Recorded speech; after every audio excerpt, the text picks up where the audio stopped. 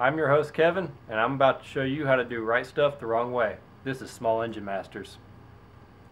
Alright, to get us in the ballpark so we can make a mark on top of the flywheel, we are going to match up the trailing edge of the magnet. Approximately, it doesn't have to be perfect right now. The trailing edge of the magnet to the end of the first leg of the coil. Here's the leading edge, trailing edge, first leg of the coil, and second leg of the coil. Now that we have the flywheel lined up approximate, I painted the case and the flywheel with whiteout just to give you a better contrast so you can see it on camera. Make a mark on your flywheel, and we are going to use the side on the case for the reference mark, lining it back up. With your first reference mark on your flywheel, hook up your timing light and make your second reference mark on your engine block. It's going to be somewhere around this area if you set your first mark correctly using the trailing edge of the magnet on the end of the first leg of the coil.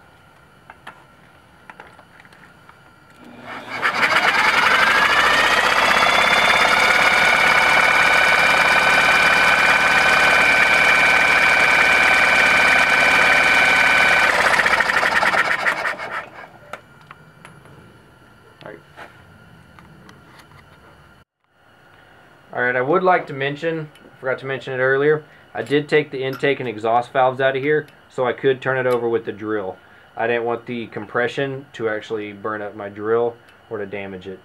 Now that we have that done, I'm going to install the intake push rod so we can find approximate top dead center.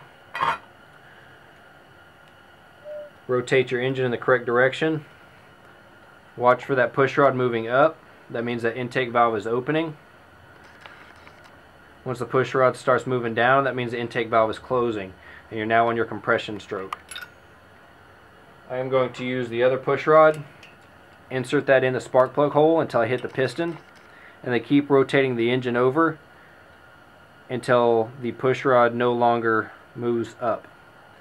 As you can see, I'm rocking the engine back and forth slightly, and the push rod is staying still. That is your approximate top dead center. With the approximate top dead center found by using the old push rod or screwdriver through the spark plug hole method, you're going to rotate your engine backwards just slightly, maybe about a little less than a quarter of a turn, and install your piston stop. I picked this one up here at the parts store. This is a spark plug thread chaser. I know I've seen a lot of videos on YouTube of people smashing up old spark plugs and sticking a bolt through the middle of it and using a nut, but this way I kind of get to keep this tool as a two-purpose.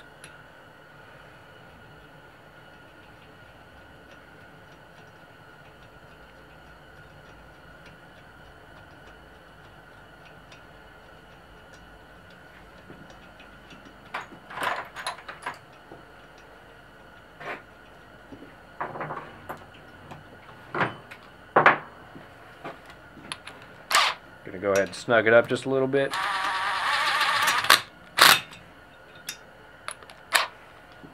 And then rotate your engine forward again until the piston comes to a stop on the piston stop.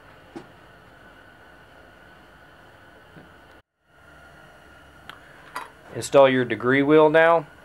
I went online on Google and found this as a PDF. I took it to the FedEx print shop locally here, had it printed on a piece of sticker paper. Then I stopped by Lowe's on the way home and grabbed a $4 piece of sheet metal and cut it out and put the sticker paper on the sheet metal. It's a lot tougher than the cardboard ones you tend to see for these small engines.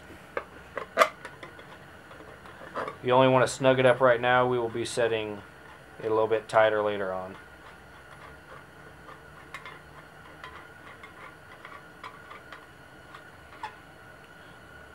Take your coat hanger that you make a pointer out of.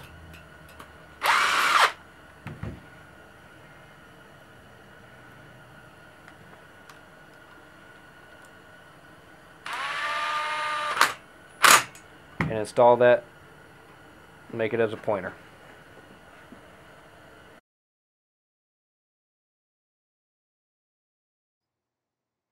Now that we installed the degree wheel and the pointer, rotate your engine until the piston comes to a stop against the piston stop. And then set an approximate location past 0. We're going to set this one at 35. So mark 35 on there. Rotate your engine the opposite direction until it comes to a stop against the piston stop one more time. And it looks like that marking is 18. So 35 plus 18 gives us 53. We are going to readjust this, holding tension against the piston stop. We are going to readjust this till it's about 26.5, which is half of 53. 26.5 past 0. To make sure that we are correct, we're going to rotate the engine back one more time against the piston stop, and it should read 26.5.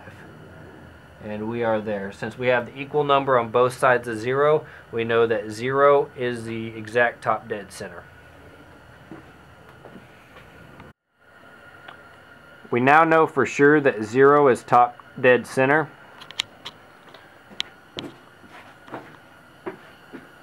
We're going to line up the timing marks that we made before with the timing light.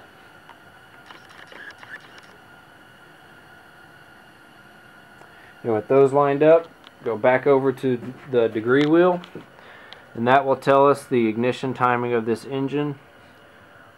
Looks like we're right at 25 degrees before top dead center.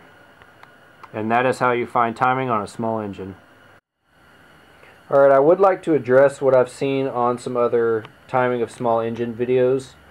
On YouTube I see a lot of people using some fat tip Sharpies, making a mark on their flywheel and making a mark on their case, and I've even seen a guy where he had the marks spaced out about ½ inch apart, calling it 1 degree per mark, and I want to kind of address that and why that is wrong.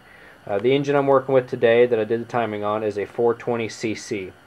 I went ahead and measured the flywheel diameter. The flywheel diameter is 200 millimeters.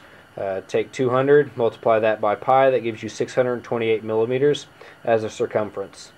To get the distance per degree on the circumference of the flywheel, take 628 millimeters divided by 360. That gives you 1.74 millimeters per degree. As you can see here, and that's obviously not 360 marks, but you get the gist of it.